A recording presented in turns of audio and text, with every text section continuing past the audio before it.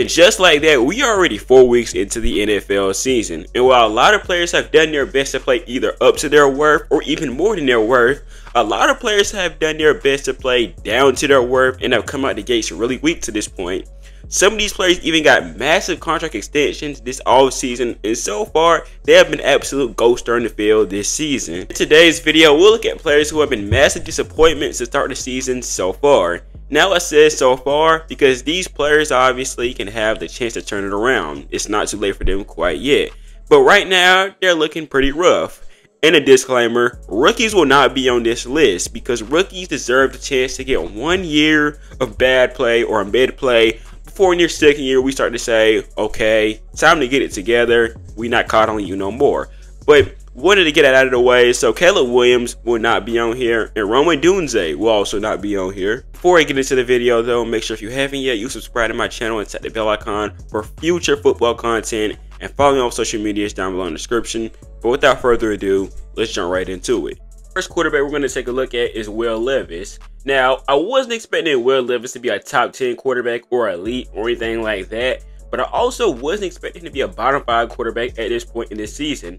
As of right now, Will Levis currently has over 600 yards passing, 4 touchdowns to 6 interceptions. Go along with those 3 interceptions, by the way, Will Levis also has 3 interceptions, so turnovers have been a major problem for Will Levis to start the season. Levis has also put the ball in some very bad situations to start the season early so far as well. As of right now, Levis has a turnover-worthy play percentage of a 4.7, which as of right now is one of the top 5 worst in the league. In the Week 4 matchup against the Miami Dolphins, Will Levis got injured in that game. However, he was cleared to come back, but Mason Rudolph came into the game and looked a lot better than Will Levis. So do not be surprised for Week 5 if Will Levis ends up being benched for Mason Rudolph to start the game, because so far to start the season, he has been really bad. The other quarterback who has not started the season too hot to this point is Jalen Hurts. Jalen Hurts is consistently in MVP conversations pretty much every year, but I'd have to imagine this year he will not be in that conversation. Starting the season for Jalen Hurts, he's thrown the ball for over 900 yards, 4 touchdowns to 4 interceptions. He also fumbled the ball 5 times this season, with 3 of them being lost fumbles. If you thought Will Levis's turnover-worthy play percentage was bad, Jalen Hurts is a lot worse. Currently, right now, according to PFF, he has the worst turnover-worthy play percentage in the league, sitting at a 6.7. You could argue majorly that the reason that this team has even won 2 games this season is because of Saquon Barkley and his production, not because of Jalen Hurts. And if Hurts does not improve massively real quick, this team is going to have a lot of trouble down the road, because you can't keep depending on Saquon Barkley to bail you out and win games. It didn't work against the Buccaneers, and it didn't work against the Falcons. The next guy we're going to take a look at is a guy who was in contract disputes all offseason with the 49ers before finally signing an extension. And that was, of course, Brandon Aiyuk, who signed a 4-year, $120 million extension to stay with the 49ers. Despite there being rumors that he might get traded to the Commanders and, of course, the Steelers, he's stuck with the 49ers. And let's just say Brandon Aiyuk has not been very productive to start the season to this point. 4 games into the season, Brandon Aiyuk has 13 receptions for 167 yards and had a single touchdown recorded to this point. The crazy part about this is Jauan Jennings, who was the wide receiver 3 on this team, has been outplaying Brandon Aiyuk significantly. He has 21 receptions for 364 yards and 3 touchdowns on the season to this point. You can definitely up these numbers at some point, but as of right now, he has not been playing pretty well, and that contract extension is looking pretty bad to this point. But as I said before, this is an overreaction, so he might improve on that. Next guy we're going to discuss is once again another guy who had a contract extension this offseason, and that was Brian Burns, who was traded from the Panthers to the New York Giants in exchange for 2 second-round picks. So far, Burns only showed up in 1 game for the New York Giants this season, where he had 6 pressures, 1 sack, and a forced fumble in that game.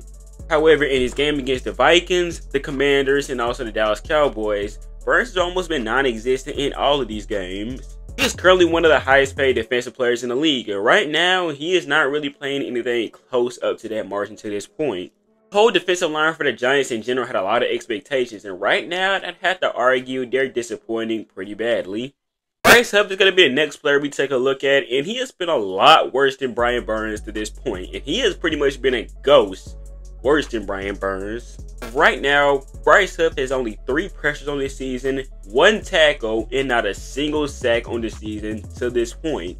The Haason Reddick was a major piece for this Eagles defensive line for a while, and Bryce Huff was brought in to replace him, and to no surprise to this point, he has done nothing to replicate that success that Haason Reddick had on the team.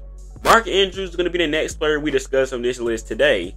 It looks like Mark Andrews' days as a Baltimore Raven might be numbered, as in his past 2 games for the Ravens, he has failed to record a single reception in those past 2 games. So far this season, he only has 6 catches for 65 yards and 0 touchdowns on the season to this point. Former Coastal Carolina tight end Isaiah Likely has been the main tight end for the Baltimore Ravens over the past couple weeks. And honestly, I would not be surprised if Mark Andrews is traded at some point before the trade deadline or exactly on the trade deadline, as it looks like his future with this team is pretty much up in the air.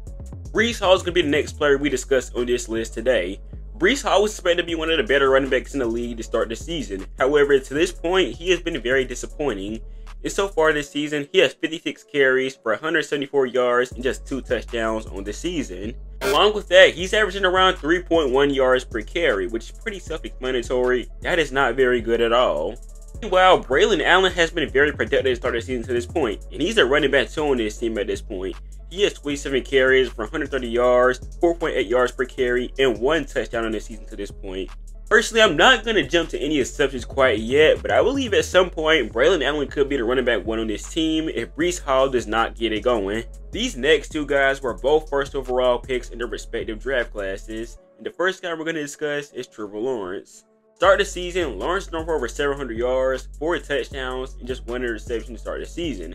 Now that might seem like, it's not terrible, but it's not good either. But for a guy who's the highest paid quarterback in the league right now, this is not good. This is not a standard he should be setting right now. The accuracy over the past couple weeks has been very shaky, and Trevor Lawrence overall just looks like a very broken quarterback who might be beyond fixing to this point. If the Jaguars organization is serious about Trevor Lawrence, they need to clean house. Doug Peterson might need to go, Press Taylor definitely needs to go, but most importantly, Trenton Baalke, the general manager, one of the worst general managers in the league, matter of fact, the worst general manager in the league, he also needs to go. Really hard to imagine, but I can definitely see a scenario where Trevor Lawrence is benched for the rest of the season, being that the Jaguars are at an 0-4 record and their season is pretty much beyond saving. If not though, Trevor Lawrence might have a chance to make this season a good one, but for himself, not so much the Jaguars, they're pretty much already screwed. As I said, we were going to discuss 2 first overall quarterbacks in this part of the video, and Bryce Young is going to be the next guy on this list. Bryce Young's days with the Carolina Panthers, it's honestly over. I don't imagine him winning his job back. In 2 games into the season for the Carolina Panthers, he threw for 245 yards, 0 touchdowns, 3 interceptions, by far being one of the worst quarterbacks in the league. Matter of fact, the worst quarterback in the league. Receivers were already expressing disappointment about being open and Bryce Young not hitting them, so Dave Canales had to make a change. And after the game against the Chargers, he announced that Bryce Young will be benched in favor of Andy Dalton. What did Andy Dalton do in his first start for the Carolina Panthers this season?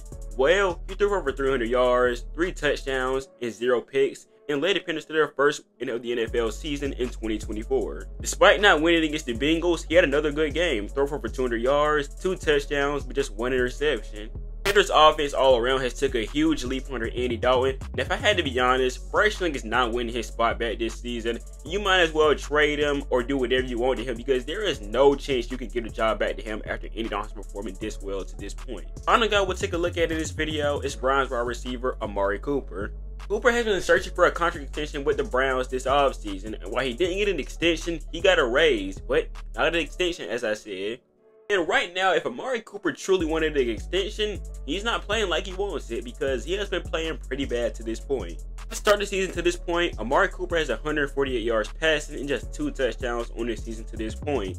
Cooper has continuously dropped passes in big situations for the Browns. Currently, right now, he has a 16.2 drop percentage.